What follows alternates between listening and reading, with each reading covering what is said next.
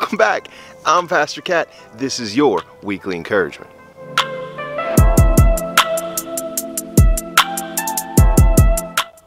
So it is a beautiful day today. We took a bit of a hike here in the Pacific Northwest.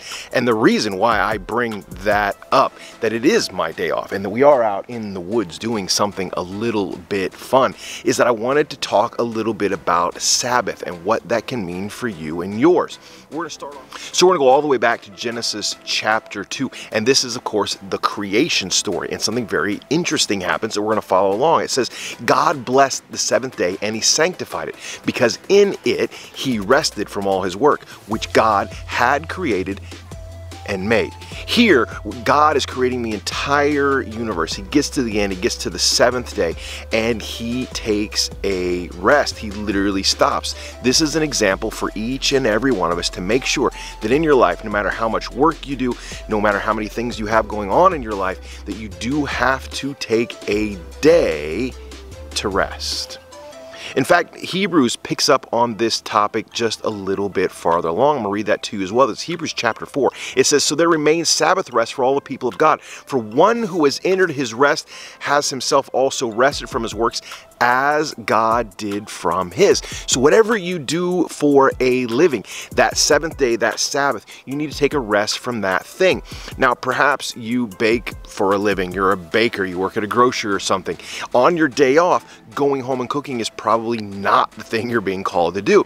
Someone like me who works in ministry all week long, perhaps taking a day and baking is exactly rest for me. So what your rest is and what my rest is may be different. He does clarify a little bit though. He says, "Therefore, let us be diligent to enter that rest, so that no one will fall, though following the same example of disobedience. For the word of God is living and active and sharper than any two-edged sword, and piercing as far as the division of soul and spirit, both joints and marrow, able to judge the thoughts and the intentions of the heart." And I think that's the key that we need to focus on for just a minute, and that is whatever your Sabbath rest looks like, it is about the intention of the heart. God sees through us right to the bone and the marrow, right? The word of God is not anything if not a sword, able to divide those portions of us up. You cannot fool the Holy Spirit and say, "I'm taking a day off," when we really know that everything inside your heart, everything inside your mind, everything inside your day is actually you trying to get ahead, you trying to work. It is going to catch up with you. He finishes the passage off in verse 13.